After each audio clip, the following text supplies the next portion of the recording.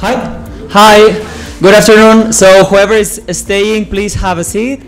The rest I would kindly ask to leave the room.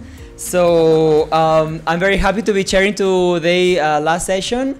I'm also very excited to see something that it is slowly disappearing, that it is like an all-male panel. So I think that it is one of the very few male panel, and hopefully they are disappearing, as I said. So anyway, that does not mean that what we're going to hear today it's very interesting. We're going to be hearing about digital assets and what happens with our digital remains once we pass away, and also about the privacy paradox and how this applies to this case.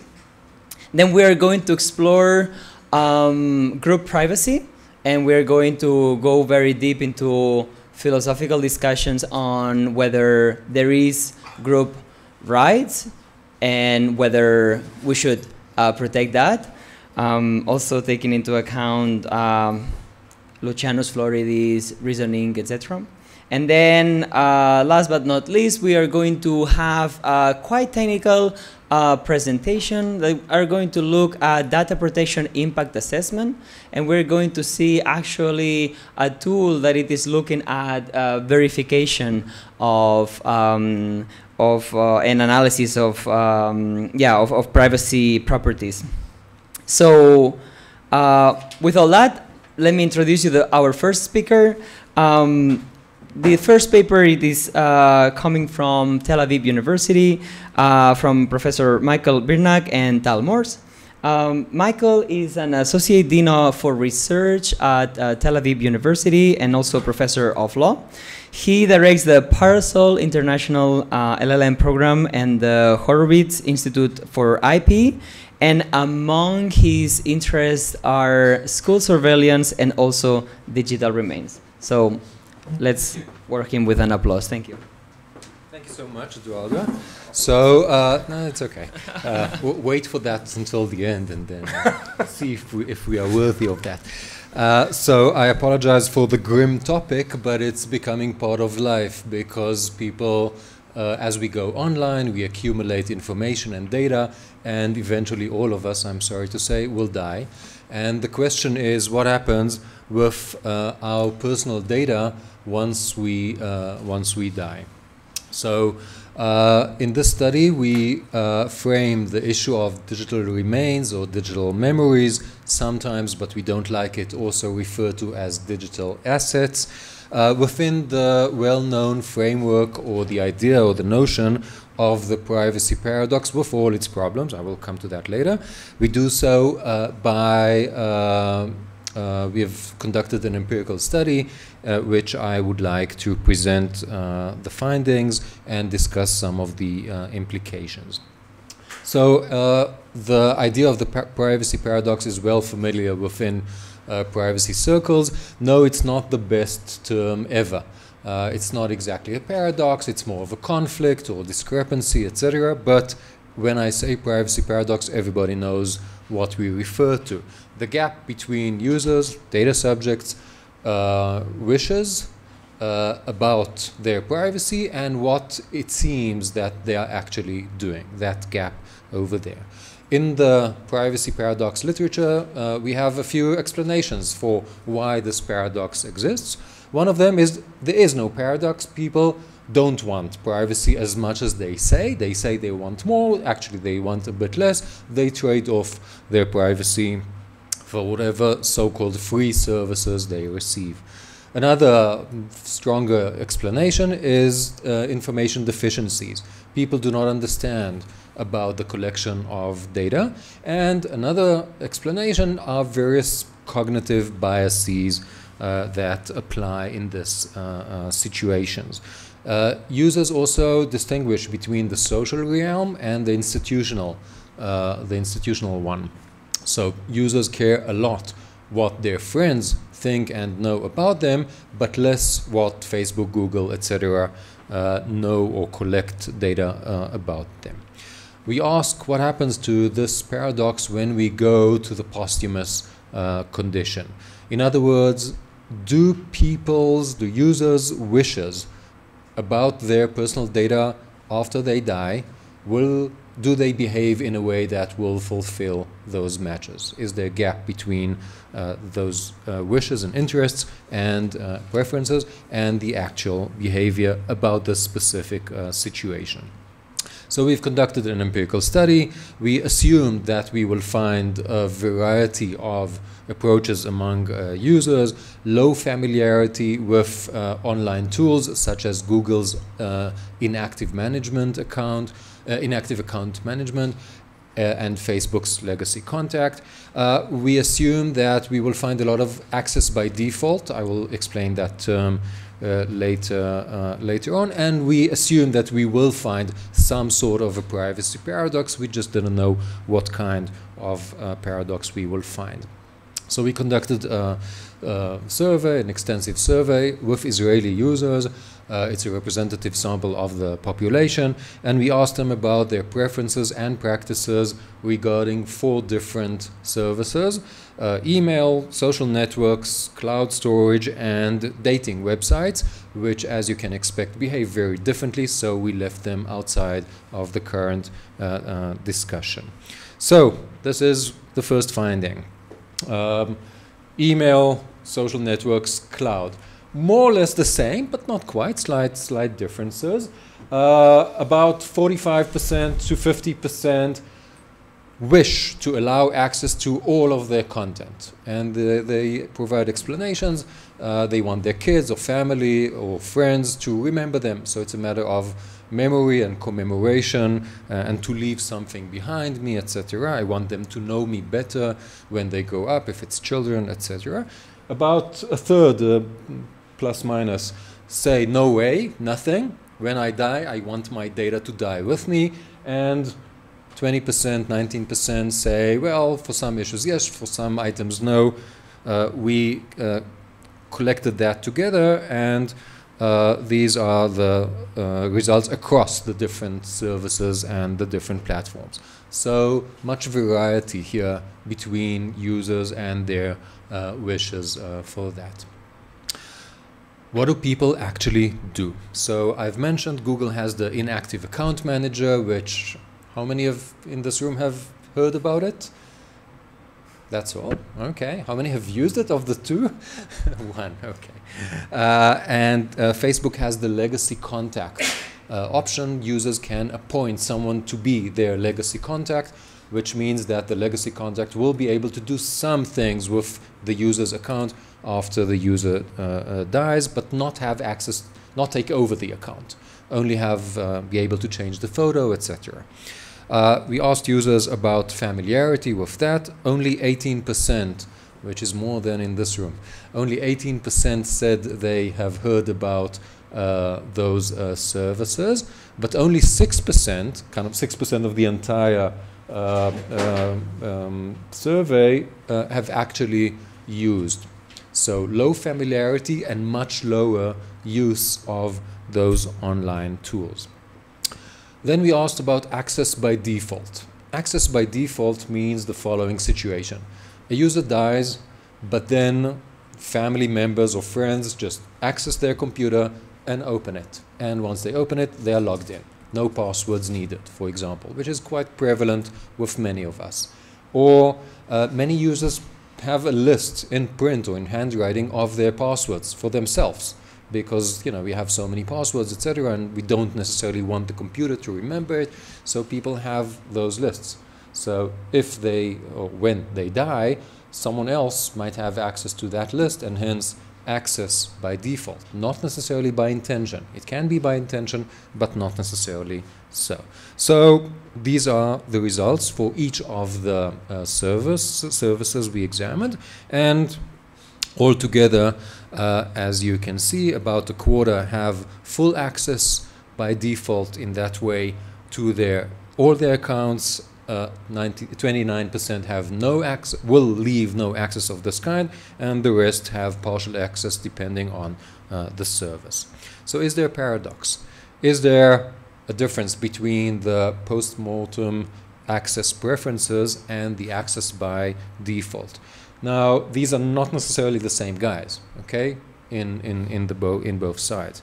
So we did a matrix of some sort, preference on this side and actual behavior over here.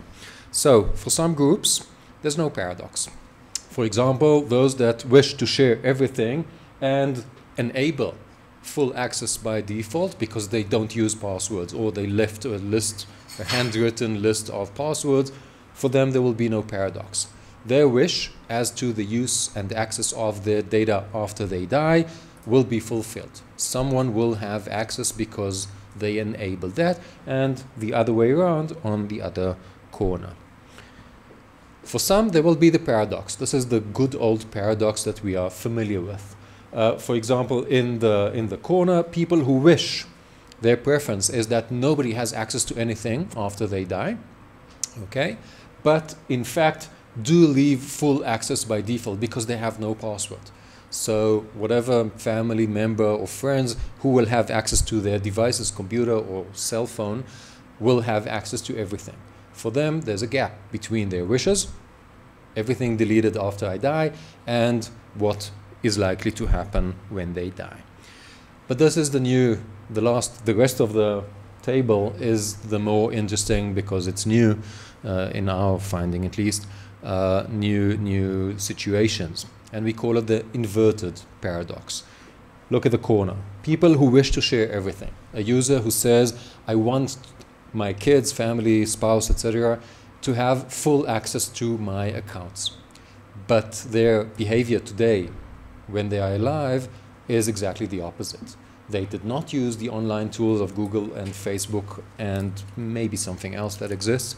They do require lots of passwords, okay, and they did not leave any list.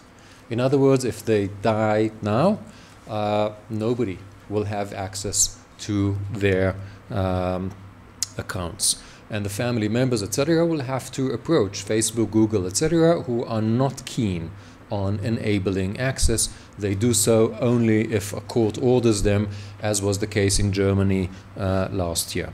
The group in the middle requires more fine-tuning, which we haven't yet done.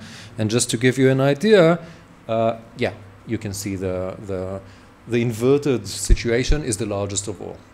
Okay, most people will be in our sample in that situation where they wish others to have access, but this is unlikely to happen. For the others, it's irregular paradoxes. So the question is, well, there is a posthumous privacy paradox, but in a more nuanced way than the regular one, including the inverted one. And the question is why? So some of the explanations offered earlier for the living users might apply here. Information deficiencies, obviously. However, the posthumous condition raises new and additional complexities. People don't want to deal with that. It's an unpleasant thought to think, oh, I'm about to die, or I might die, or I will die, and I have to manage it.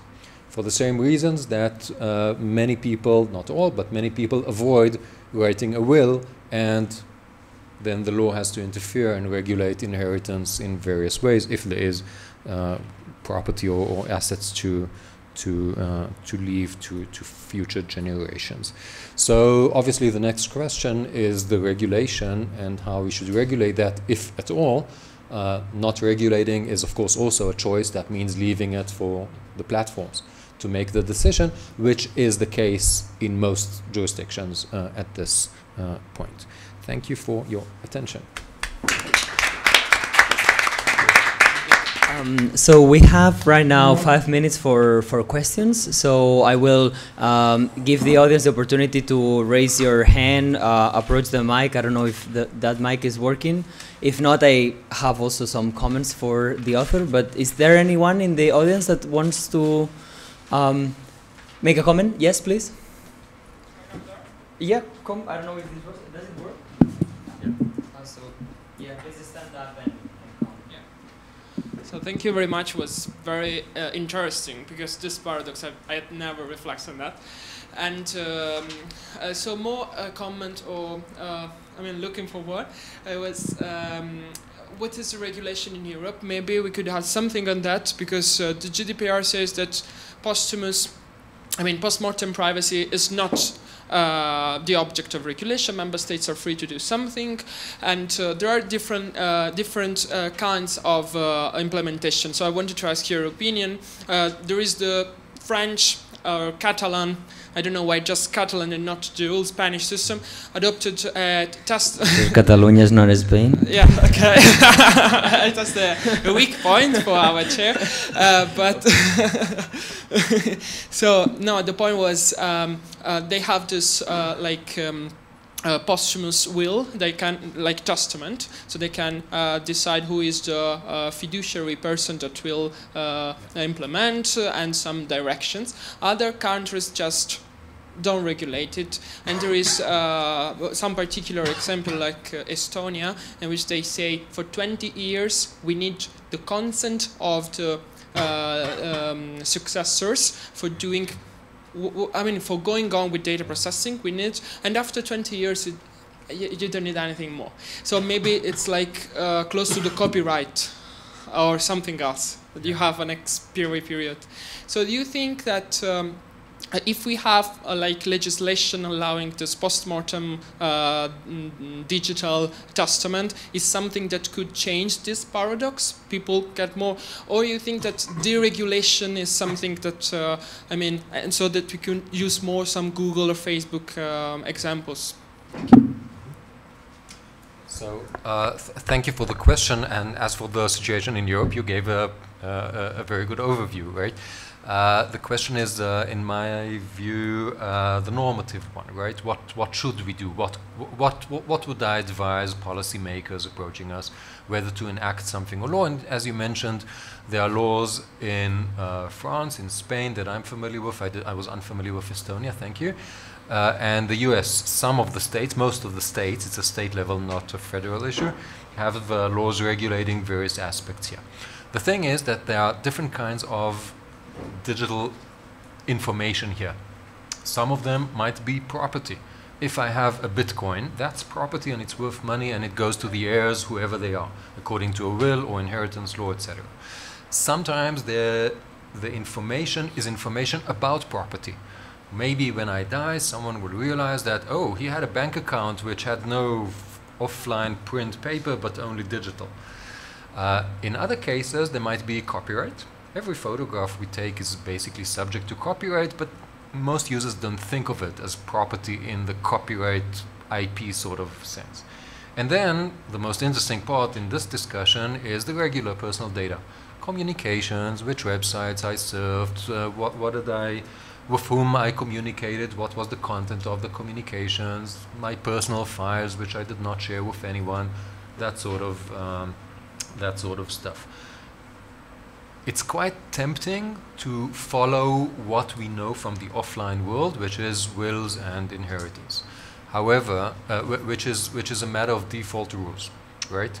If you, in most countries, if you do not have a will, so there are default rules that say this goes to the child, to the spouse, etc. If, however, a person writes a will and it's a valid will, so courts follow the will and do that. Here it's more difficult, and that's the importance of one of the slides, of the variety of preferences that users have. Whatever, and at least in Israel, right?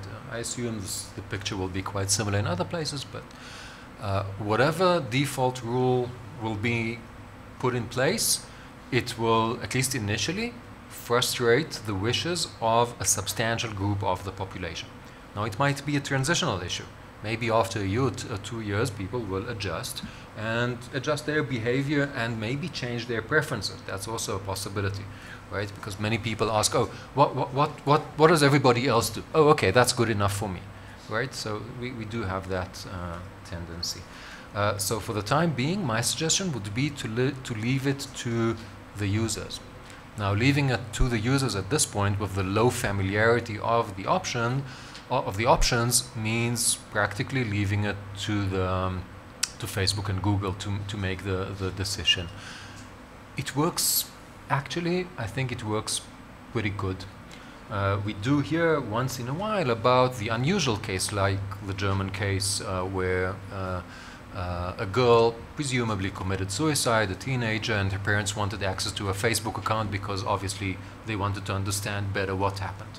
And they thought that they might find clues over there. Facebook said forget about it, and the German court in appeal, on appeal said Facebook, you should allow access. And they used a property paradigm for that. Thank you so much. Yes, that is actually what I thought, that it was very interesting in your paper, that the difference, and just to finish this, is that between the offline world and the online world is the role of the platform, right? Yeah. That maybe like in other cases, like in the offline world is not the case. It will be very interesting to see the full paper. So thank you so much. Now we give room to Michele Loi, a postdoctoral researcher at the University of Zurich, and he's presenting a paper also written with Markus Christen. If CPDP was already interdisciplinary, I think that with Michele we have like crème de la crème. Why? Because he's a political philosopher turned bioethicist turned a digital ethicist. Maybe we will need some explanation about what was going on there. And actually now he's working in different projects, including one in the ethical implications of big data. And basically he's interested in bringing insights from ethics and politics philosophy to the realm of big data. So let's hear what he needs to say. Yes, and if I may add, Markus Christen is a philosopher too, so neither of us is a law scholar, which is probably a more common background here, or a computer scientist. Actually, Markus is also kind of a neuroinformatician and a philosopher too. So, let's see how this works. With a philosophical way of talking about privacy and group privacy. So first of all, I really like to explain that the point of this paper is just to tidy up the conceptual space. There is no kind of agenda behind or big idea. It's really a paper of conceptual analysis. So I try to be as clear as possible about the concepts. We distinguish two concepts of group privacy, and both of them are spaces of privacy conceived in this way, as a condition of restricted access to the self or information about the self. So if you consider like two main ways of think about privacy in terms of access or control, we definitely take the access way, not the control way. Now, of the two authors, I am the one more with more definite ideas about this than Markus. I don't know if he has a strong view about that. But I kind of find this way much more plausible. So, for instance, being left alone is a condition of restricted access to the self. Now, it's important to distinguish, of course, the condition of privacy from the right to privacy. So, having privacy is not the same thing as having a right to privacy. So, the right to be left alone is a right to privacy defined in terms of access. Of course, the two things, to my mind, they're quite different. So a condition is like being nourished, and the right to a condition is like the right to be nourished, which doesn't imply, if you have the right, that you have to be nourished. You may choose to actually fast. And of course, control entered the picture somehow, because having a right, if you have a right to privacy, then we can unpack this right in terms of the Hofeldian incidents. And you not only have a claimed right to privacy, which implies and is implied by others people's duty not to invade your privacy, but I would say you also have a power right to privacy, which gives you the liberty to annul other people's duty which derives from your claimed right. Basically, you can say, people, you may invade my privacy, just like, you know, with your home. You can say to people, you may enter your home. Why is privacy important? For a lot of reasons. I actually think that both are important, and probably also for different reasons. So both privacy, the condition, and the right to privacy are important. And I believe also they're important both intrinsically. Like some people have a preference for privacy as such. Being left alone is valuable as such, to some degree, to a certain measure, and also as a means to other things, like avoiding discrimination. This is kind of the conceptual framework behind. Now, to the question, can groups have privacy? I think the question is yes. We think the question is yes. Even if we don't have a strong view, it's more like we feel safe about conceding this point in general. And the idea is not that new Blaustein talks about it in a book which is actually older than this version, I think. And there are many cases. Lovers need group privacy, patient, physician, confessor, priest, journalist, source, private organizations, and they need it also for different reasons, we could say. It's also called confidentiality very often. Now that's a question, should individuals or groups have a right to this group privacy, and why?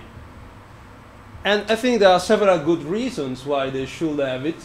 Blaustein talks about the desire need of people to come together and exchange information, share feelings, make plans, and act in concert to attain their objectives. So it has to be broader than the individual, but it cannot reach everybody, because group privacy protects other people's outer space, so their gregarious nature. It's not a desire to complete seclusion.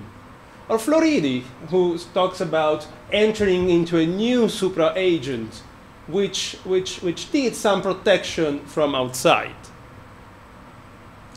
This is the old-fashioned group privacy, and there is some tendency in the literature when citing Blaustein to say, well, but that's only the individual and the sum of individual privacy. It's probably as one reason for it is that Blaustein thinks how to conceive to the right to group privacy as an individual right. That's what he says. But sometimes you have, I think, to read beyond what an author says, because it doesn't really think so much about that question. So they usually in these papers by Floridi, Montelero, and Pagallo, all contained in this edited book about group privacy, there is a tendency to say, okay, but that's the old stuff, and that's merely the sum of individual privacy. I don't think so. We don't think so. Conceptually, group's privacy is not the sum of individual privacy, and also from the right to group privacy. We can have a group right to group privacy. So we can have an individual right to group privacy, which is already different from the sum of individual privacy. We can have a group right to group privacy, which can be justified both in terms of the interest of right and in terms of the will theory of rights. In our paper, we distinguish two different versions of this traditional group privacy, which we call what happens in Vegas, stay in Vegas privacy, both of them. There are two variants. One we call seclusive, and the other one antagonistic.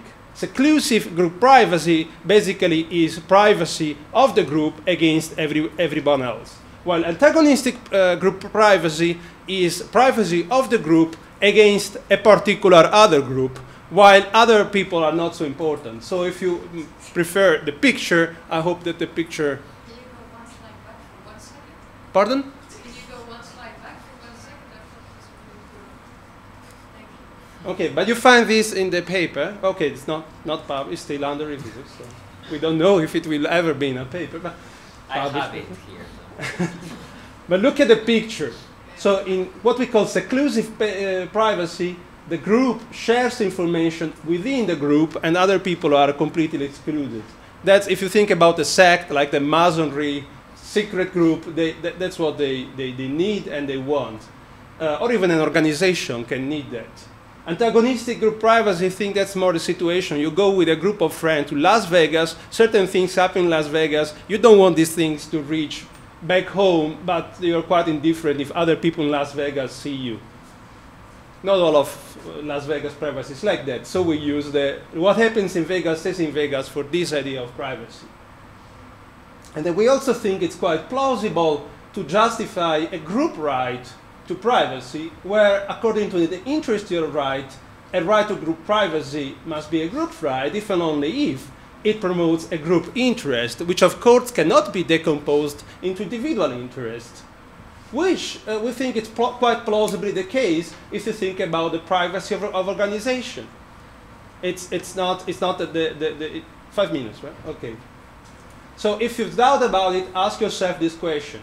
If Russian hackers violate the confidentiality of Hillary Clinton's email, whose interest is it that it is violated? Is it just Hillary Clinton's email? Maybe not. And also from the point of view of the Will theory of rights, it seems possible that groups can exercise their group privacy. This can be a corporate right, as probably legal theories are more aware even of these concepts, like exercised by the representative. It can even be a group chat that is organized democratically, and the group decides together who should be admitted in and out. So let's take stock. There is such a thing as group privacy, and it makes sense to have group rights to it. Now, with the debate about big data, there's a shift in attention to these groups, which are created by profiling based on data sets, and they're not ideas they're not what we normally think about as a group. They are not self-constituted. They are grouped by, people are grouped by the algorithms. Florian thinks about the owners such and such kind of car, shoppers, lovers of a certain kind of music, and so on. Are these groups? In the paper, we distinguish two kinds of groups: A groups and B groups. Where A groups, we can say, are the traditional groups, groups that have an interaction history, collective goals, or at least awareness of themselves as a group with which they identify. While B groups are these new kind of groups that may have no awareness of themselves as groups. So this is the new, allegedly interesting debate on group privacy. And we also define this concept of inferential group privacy, which has to do with the fact that you don't want to be sorted as being part of the group because of some feature or vector of feature, which is typically what you do with an algorithm. So you may discover, for instance, that there's an inference about N people that all people who like a certain kind of music are something else. So the group is the people who like some sort of music. Or maybe much more complicated one. People who like some sort of music and listen to it at night between midnight and 4 o'clock. So basically, our thesis in the paper is that if you combine the two kinds of groups and the two kinds of privacy, and you consider the arguments, the most intuitively compelling examples of group privacy are actually examples of A groups, groups with some sort of interaction or self-definition, that care about, or there are reasons to value what happens in Vegas, say in Vegas privacy. But the new debate about big data is about inferential privacy related to these big groups, these less structured groups. And so we argue that a right to inferential group privacy for big groups is, first of all, unfeasible. And even if it is feasible, there will be significant moral arguments against it. And some of these, I will not list all of them here. Maybe it's better to discuss them, to have in the discussion. But some of them have to do with the fact that preventing others from making inference about you, it can be very costly in terms of other values that we, as a society, also want to promote. Basically because every time we produce generalizable knowledge such as, for example, that smoke causes cancer, this reduces the inferential privacy of a group, in this case of the group of smokers. These people suddenly can become, we can know about them, for instance, that they have a higher risk of dying earlier than other people. So I will say, if you want, let's discuss more about that. And thank you for your attention. I hope you It was not so strange. Thank you so much. It's going just about to ring. Yeah, any questions? Very good. Please, Sylvia first, and then Aviva. Hi, thanks. Silvia Conca from Tilt, actually colleague of Lynette Taylor and the others. Especially from your last slide, one of the smokers, I'd like to ask you your opinion about something that is going on in my mind. Does this mean that while the B group has, in theory, and I agree that it's unfeasible, a right to group privacy from external, from the inference, does it also mean that the members and the group also have a right vis-a-vis the other members of the group? So, you know, a smoker has the right to not see details about smoking disclosed because it might have a repercussion on that person as a smoker, so by other smokers. And just one, I ask this because in my mind there might be the configuration of this kind of right within the group, within the members of the group, and I think that if we borrow some concepts from actor-nectar theory, actually, even though it's still unfeasible, a whole system of rights might actually create a diffuse liability, like the one that Wittner talks about, to still create a safety mechanism in that case. And I'd love to have your opinion about that. Yeah. Thanks. So let's take the smoker example. So first of all, we're not arguing against individual rights to that are actually, I think, implicit already in the purpose limitation.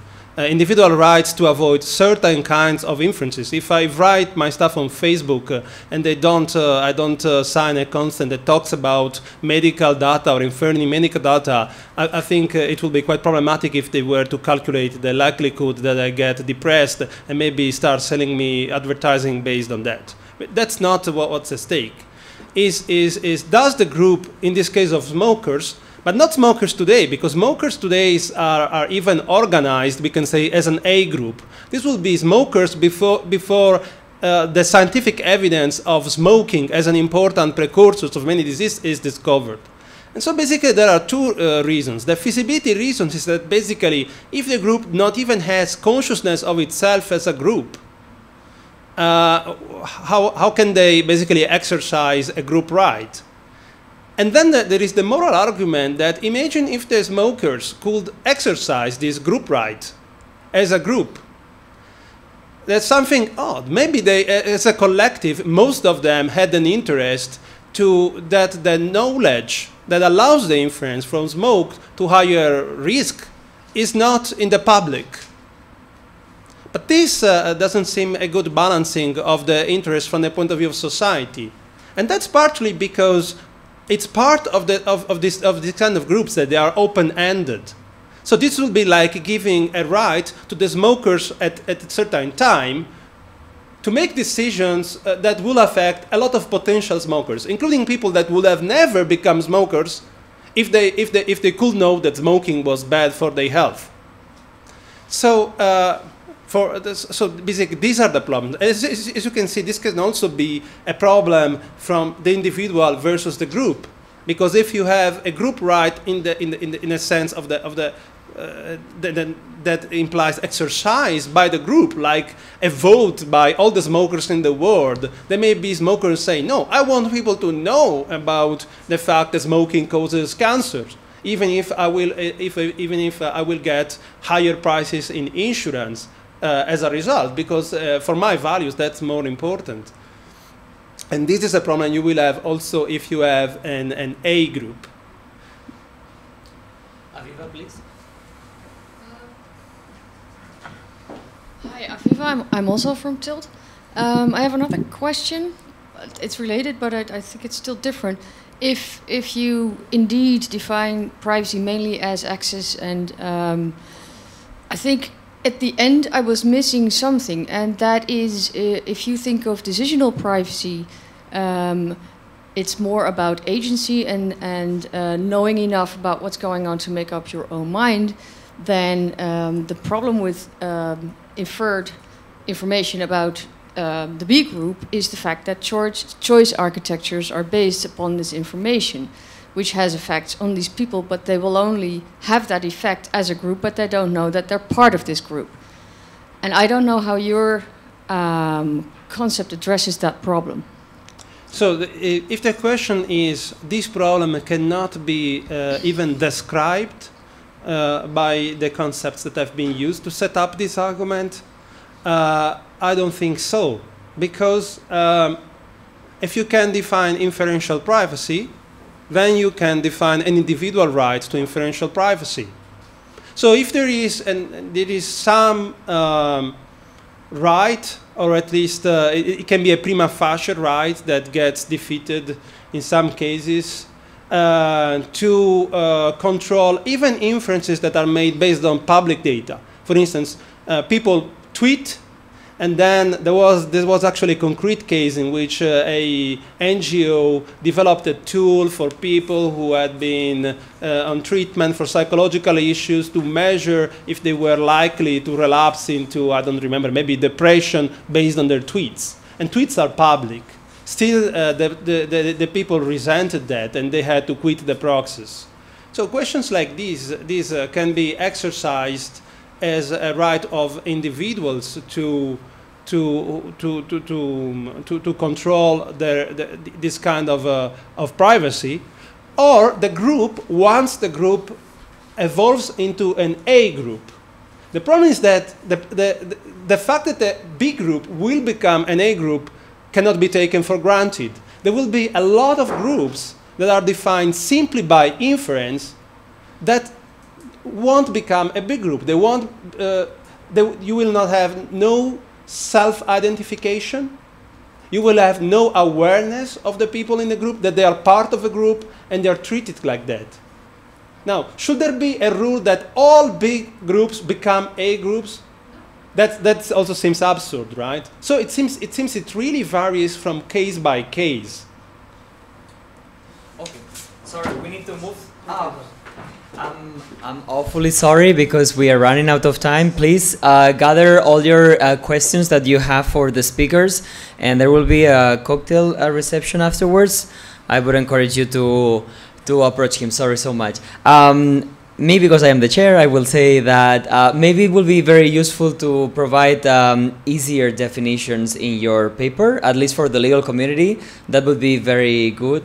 And the others part that I wanted to say is that it is very interesting, the fact that when we're having these discussions, it sounds that we want to be in that group, but Taylor actually says that sometimes we are part of a group without even knowing that we are part of that group, right? Especially on the context of big data and AI. So thank you so much for your presentation. Now we're going to move to the last technical presentation. So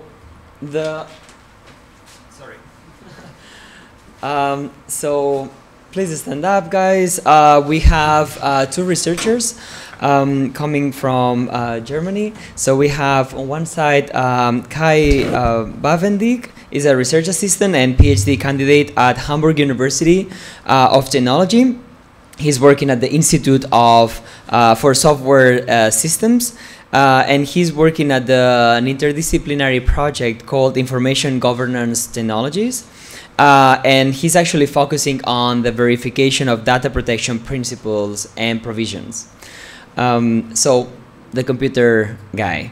And then we have on the other side Florian Wittner, that it is a researcher and also a PhD candidate at Leibniz Institute for Media and the Hans-Bredow-Institut, and he also is part of the same project, Information Governance Technologies.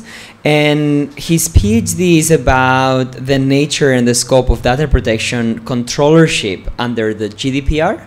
And his research interests are among privacy, IP, IT, and internet governance. So let's see. So thank you, and let me dive right in. So the title of our paper is Modeling and Verification in GDPR's Data Protection Impact Assessment. I'll start with the motivation and the ambition of the paper. So we built on two, let's say, main assumptions. One is that in today's increasingly connected digital services, the diffusion of personal data through various players becomes increasingly normal. So the traditional way that you have one controller and one data subject and maybe a processor in the middle is becoming less and less likely. And at the same time, Article 35 and its obligation to carry out a data protection impact assessment demands controllers to proactively assess the risks connected to their planned processing acts. So building on that, we used a real-life case, which is the case of AccuWeather and Reveal Mobile, to make two examinations.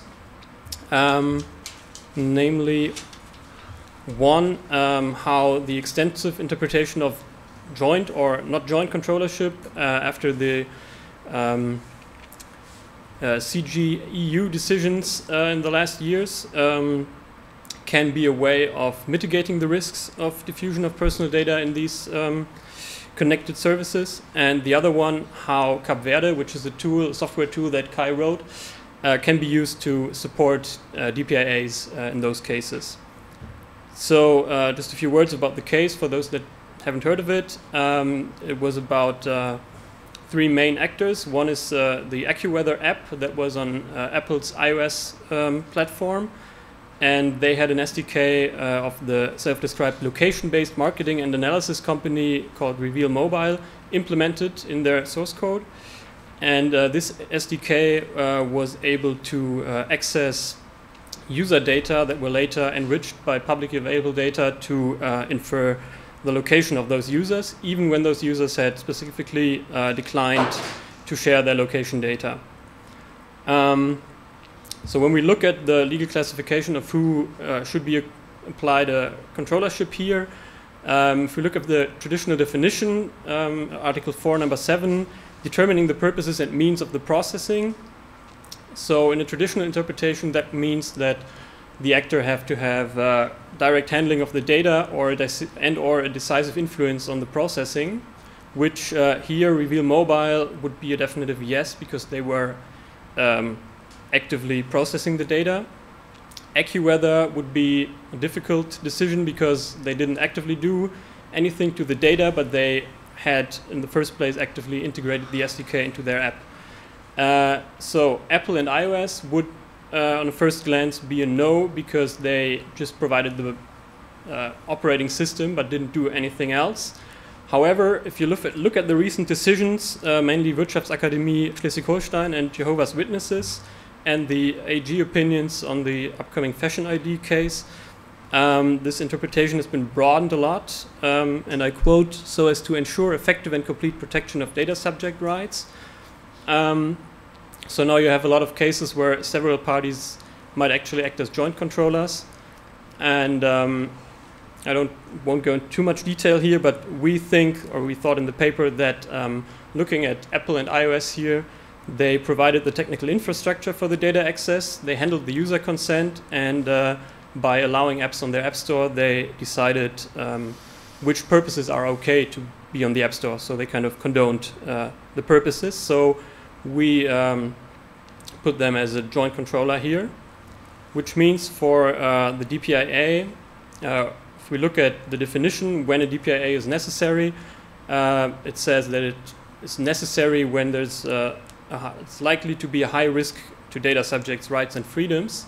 And actually for location data that are to be processed on a large scale, a lot of DPAs put them on the blacklist, which says that they every time should be triggering a DPIA.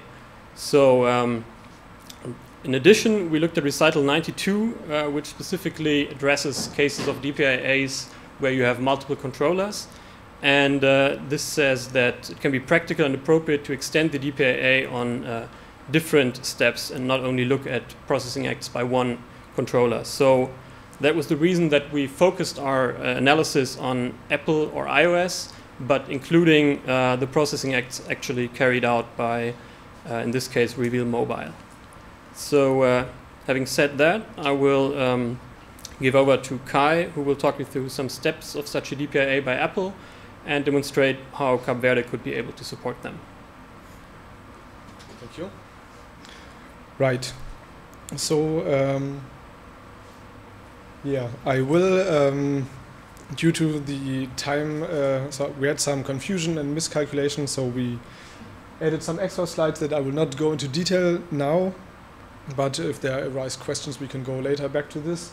So this would have been some formal stuff that probably isn't interesting to most people here, so I will skip through these. But again, if you have questions later on, we can return. So yeah, basically if we want to apply, we have these 4 steps that we want to take. The first is the initial risk assessment. So basically we describe the case. So in this case, it's the architecture, the software system. We have the involved actors that Florian already mentioned. So I consider, for my architecture, I consider the user, I consider the iOS, so the platform, I consider the app, and also Reveal Mobile as a third party involved. So, right, so the we don't really have to assess anything because we already know the case, so we know what basically went wrong. So we have here the issue that there is location data that reaches a third party, despite the fact that the data subject denied this consent explicitly.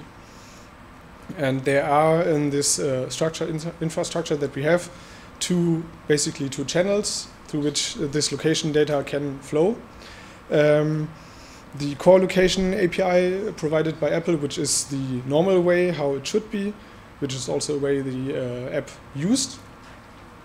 And also the captive network API, which is not really a channel through which location should flow, but yeah, it's basically network stuff, also including the BSSID data, which can be used if you have the databases for it to approximate a location. So again, this is a channel through which location data can be accessed.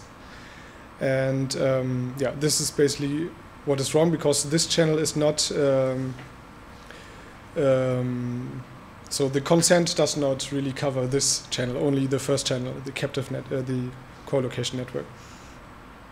So in the second step, we would assess the possible solutions. And the first I already mentioned, so the access to the core location API is should be somehow connected to a permission, which was already done, so which was the status quo. And now this new solution that we propose, that we actually found in the literature, some app developer proposed this solution, would be to also regulate the access to the captive network API. So to have Apple give individual apps some permission to access the captive network API based on what the app does. So weather app shouldn't really have access to network utility because it doesn't really provide anything like this, for instance. And in the third step, we would evaluate the risk. So how did the risk change from the initial setup to the solution? So how does the altered system perform? And then the fourth step would be deciding whether this is a good solution or whether it is sufficient or not. So now we come to the part with the software tool. So Capverde is a tool for formal privacy verification, and we did not write it for this paper, but we extended it. I already developed it, and it is a somehow work in progress tool. And so it gives some support to someone who wants to perform such a technical DPIA analysis. It provides you with the functionality of modeling software architectures, which are basically a high-level description of a software system based on mostly data flow. And so we could use this in the first and the second step. So we model the original software system and then also model the system with the solution applied. And yeah, so this can be used for modeling and also for properties, which are basically stating what we want the system or how we want the system to behave. So while the architecture says this is how it behaves, the properties describe how it should be. So if we map these together, we can see whether this holds or not. And Cape Verde also, this is the more or less the new part, also gives support for the actual impact assessment, so for the risk calculations. So what the user still has to do manually is assign impact values on the scale from 1 to 4. You can see here in the table the impact level goes from 1 to 4, meaning negligible to maximum, and the probability the same. So the impact says how, what type of kind of impact a breach of this kind of data would have, and the probability is how likely is this event to happen. So this is, I think, a typical risk assessment, having probability and impact. And if you assign impact to data types, then Cape Verde can automatically check whether these data types involve somehow some sort of privacy breach. So if this data type can reach a third party despite some missing consent. And then you have to manually set the probability for this event to happen. That's something that has to be user input. And then Cape Verde calculates the overall risk, which is just a simple multiplication, and takes the maximum of all possible risks. So now how does this look like? Just so on the left we can see the graphical user interface for the DPIA part of Cape Verde. So here you can set the impact values, and on the bottom you can set the probability. And at the end, in this case, this is the original infrastructure. Okay. 1 minute. Okay. I'll have to get over this a little bit quickly. So on the right, you can see what I call software architecture. So this is how Cape Verde views the world. And we have the actors, the user, we have the iPhone, we have the app, the real mobile, and also AccuWeather servers, which are not relevant now. So the main part is that through these data flow arrows, the Wi-Fi info, which is just a placeholder for this BSSID stuff, can reach real mobile, even when there is no permission for it. And so we see here a risk level of 16, which is a very high risk. And now on the right, we see the solution that we already mentioned briefly. That would be to have. Oh, I did not mention this. Sorry. So the idea would be that iOS gives a permission to. I did mention, yeah, right. So this, you can see these arrows here. These are new. So the iOS basically gives permission or does not give permission to the individual apps to pass on network data. So in this case now, the architecture does check whether this permission is granted or not. And we can see that Cape Verde calculates a risk of 1, which is low risk. So yeah, the risk assessment, this is what Cape Verde does for you. The rest has to be decided, and the implications of this also have to be decided individually. It's now a brief conclusion by Florian again. So yeah, to sum up what we just showed you, what can this tool do at this point? It's not able to automatically check and verify everything, but it needs input by the controller. But we think that this is already something that could help the controller by modeling its system and better seeing what data flows inside the system and also outside the system are possible and might be problematic. And yeah, the second contribution we think that the paper makes to the legal debate is the broadened focus on platforms and their potential classifications as controllers, which can show how they might be better equipped to foresee and mitigate those risks. And yeah, that's it. Thank you. Thank you very much. So We have 3 minutes for questions, if anyone have, about this last presentation. Yes, please, Lorenzo. So, I think one of the main benefits deriving from the performance of the DPIA, and one of the main benefits of DPIA in general, is that they, to a huge extent, a learning moment for data controllers. And I've been working previously with the idea of automating or semi-automating DPIA processes, and one of the main, let's say, pushbacks that I encountered is that automation in a way risks taking away this learning process from the data controller. Did you think about it? Do you think it's a legitimate concern? Because I'm kind of ambivalent about it. Yes, so we also think this is a crucial part. Actually, that is also why this is more or less a semi-automatic approach, because the modeling itself is really the point where someone has to start thinking about data flow and what channels and what ways there are. So basically, at least with the approach we proposed, this is really heavily the case where we really have to think about what goes on, and only the automation happens after we have explicitly modeled how we view the world. So I think, yeah, maybe if someone advances the automation, this progress could be lost, and that would probably not be the best idea. Yeah, so I agree. Okay, so I think that what we understood from the panel today is that as a group, we will have to conduct a data protection impact assessment before we die. If that is not what we understood, please go back to the authors and ask for more questions, okay? So thank you so much for coming to the panel.